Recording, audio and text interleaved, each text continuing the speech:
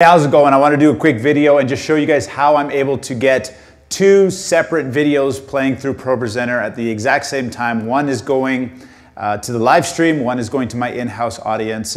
And if you're having trouble with this and trying to get it figured out, I have a solution for you. So here we go. I didn't come up with this on my own. I watched a guy named Ryland Russell. He was doing something similar, and they're using exterior off-board gear, and I'm not doing that. I'm doing this all through Propresenter. But basically what we wanted to happen here at the end of our service, we have this, this little video. It's just a little new to our church video, and if you're new to our church, you can have, it's basically just you give them the website.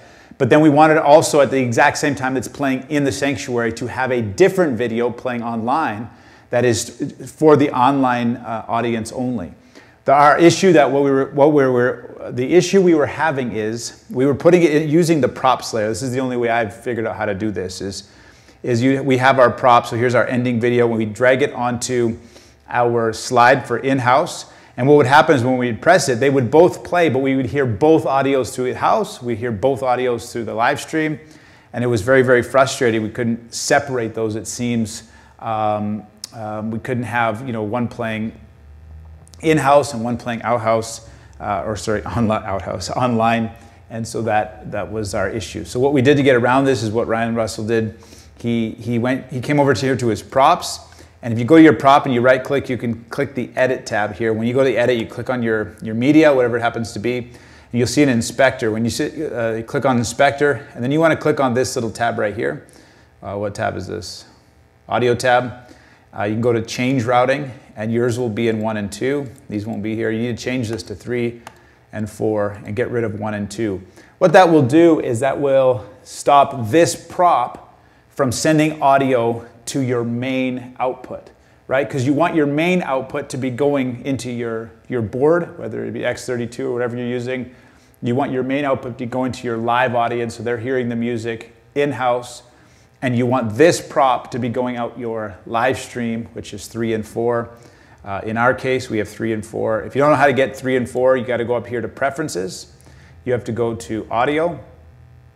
You can change this to 3 and 4.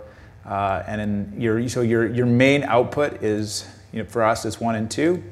And we have it System Setting, but we use an Apple TV. It's a different video if you want to watch that one. We have this System Setting thing going on. With 1 and 2, and then our live stream we use 3 and 4. If you come up to here to where our live stream is, capture settings. For our live we are using 3 and 4, and then our in-house stuff is going through 1 and 2. And so when you do that and you switch that to 3 and 4, now when you come up here and you click on this, what happens is, I don't know if you can see this, but we have audio going to 3 and 4.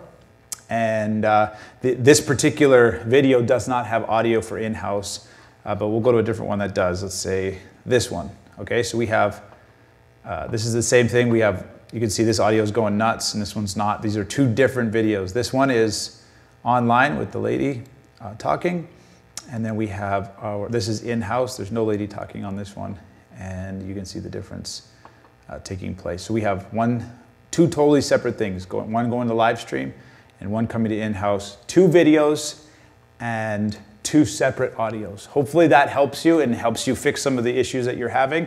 If you need more help, you can ask me some comments below, and I'll try to help you a little bit if I can.